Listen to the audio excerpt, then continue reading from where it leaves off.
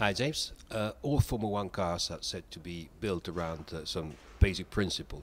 So the principle about this F15T, was it just to amend the errors from last year, or could we see some innovation in the project? I think all Formula One cars every year they're trying to do more or less the same thing. Put as much power down on the road as possible, so that means not just to have a high level of power, but make that power deliverable by the driver in a nice controllable way. To have a high level of downforce, but again not just absolute peak downforce being well optimized, but across the range of conditions that the car will see on the track, in corners, high winds, low winds, and in straight lines. So making that aerodynamic package deliver performance in a range of conditions. And then a suspension characteristic that allows the right compromise between the suppleness of the suspension over the road and the support of the aerodynamic platform on top, so that you can deliver high downforce to the car, but without having the tyres skip across the surface of the road. So those are the things that you work on every year, and in particular compared with last year, where we clearly had an unacceptably large gap in our performance. We've tried to make sure that the weaknesses that we felt were particularly notable on the 14 car were put right for the 15 car. Overall, the car looks more slender and maybe longer compared to last year's car. Is it just a result of the new set regulation concerning the nose section, or is it also a consequence of some repackaging you've done all around the car? I think all the cars on the grid this year are going to be more appealing around the front, around the nose, because after a few years of trying, I think we finally invented a regulation that gets what we wanted from a safety point of view, but also doesn't create the rather unappealing features of the last few years. So I think everyone will look a lot prettier at the front, and the 2015 Ferrari is, I think, nice in that regard. However, the back of the car is something that is noticeably different from the 2014 car, where we have been successful in pulling the bodywork much tighter to all the stuff underneath the skin. And that's been done through a lot of work, not just in the wind tunnel, but also in the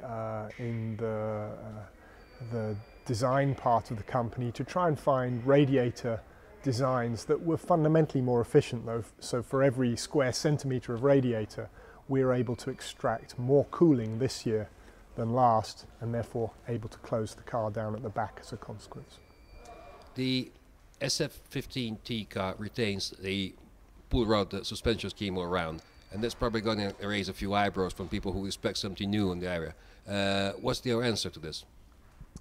Every year you set out which areas of the car you think you should put your effort into to try and improve them. And these are decisions that need to be taken quite carefully, because when you make a choice of working on one part of the car, because you don't have infinite resources, you're effectively making a choice not to work on another part of the car.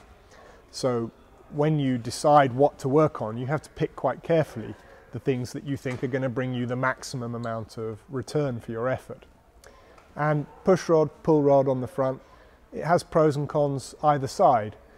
A pull rod is probably harder to get light and stiff, but it's probably a bit easier to get an aerodynamic performance from it. So it swings and roundabouts, and it was an area of the car that was something that wasn't felt to be a problem on last year's car, and therefore not an area that really merited investment of effort in this time round on the SF15T.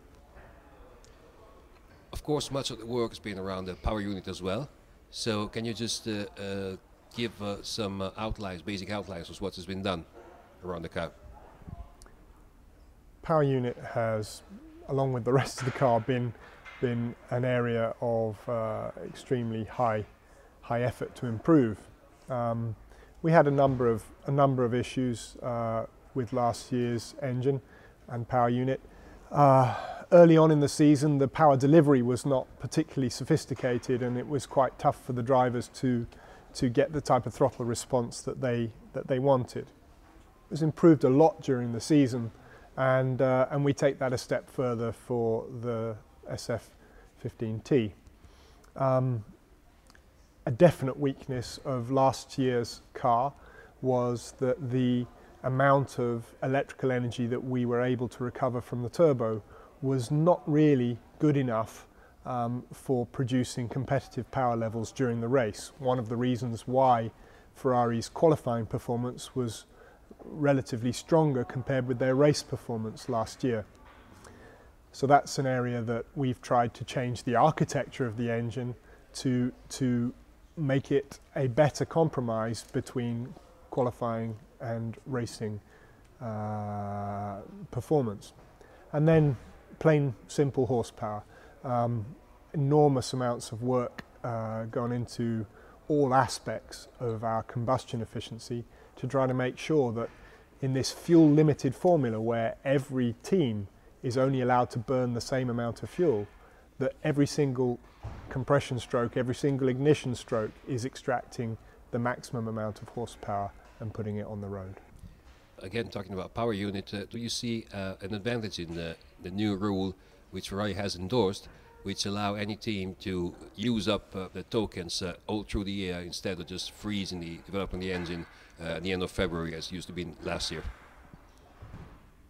When you're coming from a position like we are, of attempting to recover a gap in performance between our car and some of the opposition, it's quite galling to have an idea for how you might improve your car, but to not be able to do so because the regulations would freeze a certain part of that design for a whole season at a time. And it's frustrating to sit there looking at something on the shelf that you know could deliver you more performance. So finding ourselves as we are, recovering performance, trying to eat into the lead demonstrated last year by our opposition, it's good to have the flexibility that we will enjoy in 2015 to keep that development program going during the year, to allow us, if we do a good job, to develop stronger and faster than we would do otherwise. Of course, that opportunity is open to every person, every team competing next year. But the fun of Formula One is that the challenge is not supposed to be easy, but it's nice to have the opportunity to try to bring what we can do to the track and see if we can close that gap. And finally, I understand cars been made like 10 kilos heavier this year. Did that create an issue to you, or rather it was ease off your job as those cars are known to be quite close to the weight limit? The rules that were introduced in 2014 are a lot harder to stay under the weight limit than the rules that we had prior to 2014. All teams have got fairly used to the luxury of many kilograms of ballast which they could put low down in the car and position for optimum performance. 2014 was much tougher in that regard, and a recognition of that fact by the teams and by the FIA during the 2014 season led to us all agreeing for an increase in weight of the cars by 10 kilos for 2015. 10 kilos, which was then subsequently raised to 11 kilograms owing to a detail in the weight difference between the tyres. So 11 kilos more in 2015 than 14, and that weight difference allows pretty much everyone on the grid to have a sensible level of ballast, a sensible level meaning that they will be able to move the centre of gravity of their car from the front limit allowed under the regulations to the back limit allowed under the regulations without the car being overweight.